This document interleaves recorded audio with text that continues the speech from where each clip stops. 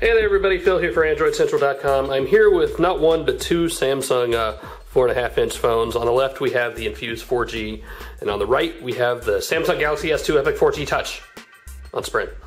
And something I wanted to show you, now Touchwiz has gotten infinitely better over the years, especially if you used it back in the old Winmo days, but it is much better now.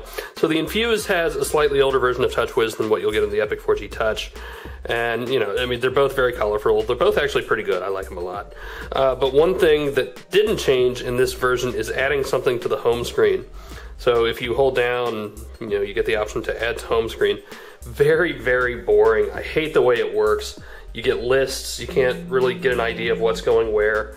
But throw that out the window, because in this new version of Touchwiz, they've done an excellent job of updating that and give you better options. So if you hold down now, you still see the home screen, and you get add to home, so you widgets, shortcut, wallpapers, folders. Same thing as the list, only it's visual, and you still see the home screen. And you can actually scroll among the home screens and choose where you want to go. It's actually almost akin to Honeycomb in what you can do there. So very nicely done, Samsung. If you choose widgets, you get the widgets down here on the bottom, and then you choose what you want to go where. So let's find a blank one, say we want to put this clock up there. Just drag it up so you can see what you're putting there as you're going through the list. Very well done. Worth a mention. It's worth two mentions. I'll probably rave about that for a while. Samsung did excellent with that, so good job.